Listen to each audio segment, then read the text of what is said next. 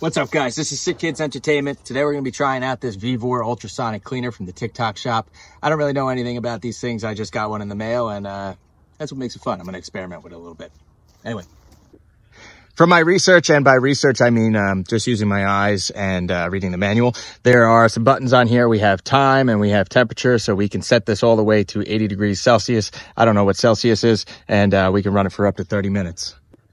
And so we got this basket. This basket is going to go inside of there. I've seen a lot of people cleaning carburetors, but I don't really have any carburetors that I need cleaned right now. So I'm going to try some other stuff and we're going to see what happens. So anyway, I'm told this thing is good for jewelry. I'm going to try and put some brass and copper fittings in here. I got a bunch of Pro Press fittings that are sort of messed up on the inside. We got a drill bit. This drop here looks like it was unsweat. It's got some pipe dope in there. I'm just experimenting at this point because I don't really know how this thing is going to work, and I don't actually know what I'm doing with it. But hey, if you have a better idea, you can let me know. Now, just for experiment's sake, I'm going to throw a golf ball in there too. I'm going to see what happens with that. Separate all these because they can't be touching each other. There's a bunch of little bubbles that are supposed to clean this stuff off, and if it's touching, the bubbles can't get into all the creases. So I'm gonna start by filling this thing up with water. Maybe I should have cleaned that sprayer off first. Now I'm gonna use white vinegar, great value, the good stuff.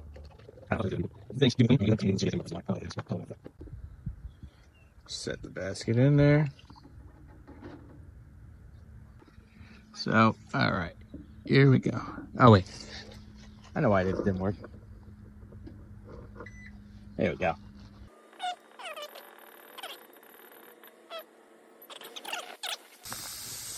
Nah, it's just the noise it makes. I don't recommend sleeping with this thing, but just put the lid on it. Let that work for a while, come back, see what it does. All right, so the screen is pretty much impossible to record. I can see it on here. It's saying that it's 44 degrees Celsius, and there's about 10 minutes left. I'm gonna open this thing up and see what it looks like. Yeah. I don't really know if that stuff is getting really clean. But, I mean, let's just wait till the end and see what happens. All right, so it's done now. We're going to take this stuff out of here, and we're going to see, did it get clean? Definitely looks cleaner. I'm going to wipe it down, rinse it off. From there.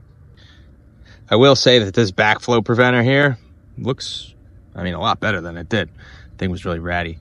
The shower valve, I don't know. Maybe that could be used again.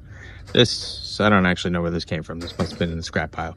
But, I mean, yeah. The inside of these fittings were really bad. Now they're pretty clean. I wonder about those O-rings, though. I'm actually shocked at how this brass came out. Like, this looks freaking awesome. I mean, this was really dirty because it was probably knocked around in the back of somebody's truck. It was in the shop. It got all screwed up. But look at that. It looks brand new. I mean, these things are not cheap. The Pro Press fittings got really clean, which is surprising because the sweat fittings didn't really get that clean. They sort of, you know, I mean, this side's pretty clean, but they left a lot of stuff on top of them. Whereas the Pro Press it's like, looks brand new. It's shiny. Anyway, all in all, I'd say it's a good product. Vivor Ultrasonic Cleaner.